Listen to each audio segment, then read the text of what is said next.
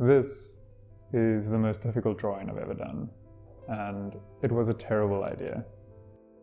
But it also played a huge role in my career and helped me in so many more ways than I could have expected. This is the story behind this drawing and what I took out of it. Also, a huge thank you to Squarespace for sponsoring this video. I worked on this drawing on and off for over a year. I think in total it added up to around 6 months of dedicated work on this one piece. I started this project around November 2015 and only finished it in January 2017. November 2015 was a tough time.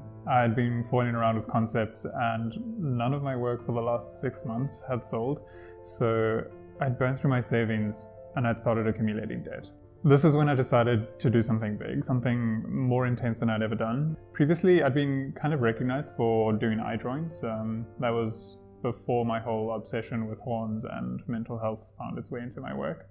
I had this thing where I'd draw at least one eye every year and use it as kind of a benchmark to see my progress in terms of technique and skill. I thought maybe it was time for me to do another eye drawing, but this time I wanted it to be something spectacular, so I got in touch with my uncle, who's an ophthalmologist, and did this crazy amount of planning to really put together a project that I could get excited about, something that could really challenge me. And yeah, I think maybe there was a bit of ego as well that came into it, and I kind of wanted to do a drawing that was more detailed than anything I'd seen on the internet. Given how badly I was struggling financially, I had this really strong resolve to try and get this drawing done. I was going to work day and night and try and finish it in about 2 months. So that didn't really happen.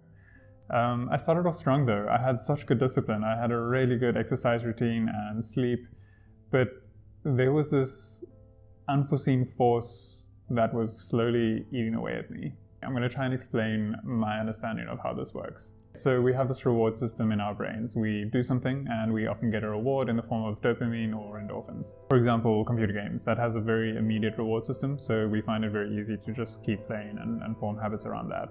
Another one would be like opening the fridge door and getting food. Very soon you realize that you sometimes open the fridge door even though you know there's no food inside, but it's this learned habit because of this reward system. So for me, with most drawings, I have a similar kind of reward system. I get this really good feeling from seeing a drawing take shape over a couple of days. But with this new drawing, I'd spent so much time with it and gotten so little back that it just broke my morale and my resolve. After the 2 months that I'd budgeted to complete this artwork, I was less than a quarter of the way done. Bear in mind, I'm now at 8 months with very little income, so my debt is just escalating so fast. I very seldom leave a drawing unfinished. The way I work, I usually am sure about a piece before I start it, because it's too risky to spend weeks on something only to abandon it. So this was really bad. I needed to make a tough call and put this drawing aside, basically writing off the last 2 months. I spent the rest of the year doing some smaller drawings for a couple months and then returning back to this soul-crushing eye drawing. I could work on it for about 6 to 7 weeks before it defeated me emotionally. At this point, doubt can't help but creep in a bit. There's an extreme level of criticism reserved for these kinds of projects. You just look at it and think, is this worth all the time I'm spending on it? And that answer being a resounding no. This was a huge waste of time. There was no way that I could sell this work for the same value as the amount of time that it took to finish it. But I'm so grateful that I somehow found the will to finish this drawing, because what happened afterwards was kind of worth it. But first, let me give a quick shout out from this video sponsor, Squarespace. Their support goes a long way to help sustain these videos and this channel, but more importantly, they're a company I'm really happy to promote because I feel like they can really help other artists and creatives looking to pursue a career in their field. It's so important to have an online portfolio to help clients find you and to create an easy platform for them to get in touch with you. And for me, Squarespace just did that effortlessly. I never had to patch or upgrade anything. I could register a domain with them or set up an online store. And most importantly, I could design my portfolio and show my work the way that I wanted to. And every time I got stuck, their amazing support team helped me out instantly. So if you're looking at building a website, give Squarespace a try. And if you decide that you love it, use this offer code and get 10% off your first purchase. Okay, I finally finished the drawing and I'm able to sell it fairly quickly. Nothing for near the value of the amount of time that I sunk into it, but enough for me to cover my debt with a little bit of help from the smaller drawings I was selling as well. The drawing didn't necessarily reward me in terms of money, but when I uploaded it to Instagram and Facebook, the response was amazing. I can't explain how good it felt to show people what I'd been working on for so long.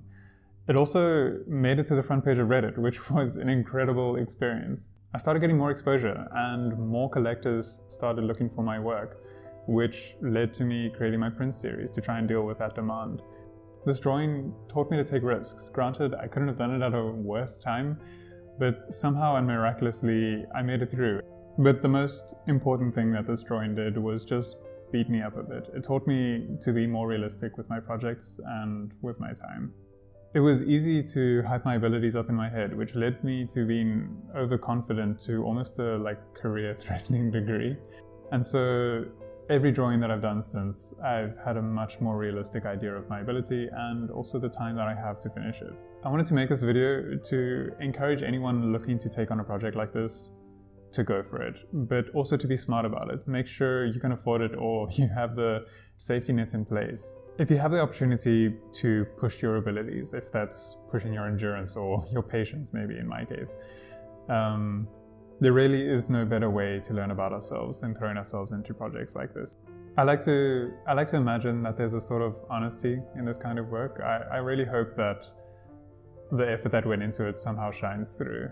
Even though I'm way too close to this work and I can't really look at it without seeing this trunchbull disciplinarian, I really hope that others can kind of look at it and see a little bit of what it took out of me, maybe a bit of what I left behind. The title Pupil felt fitting because that's what I felt like during this piece. It taught me more than I can explain in this video, but I hope this gives a bit of a glimpse of what it was like to create this artwork. I hope you enjoyed this little background story behind the drawing. Let me know what you think in the comments and what you'd like me to talk about in the next one. Also, a huge thank you to everyone leaving likes and comments and all the positive feedback. It's so helpful for the channel and so encouraging for me as well to just kind of keep creating these videos. Thank you. Yeah, I'll see you in the next one. Bye.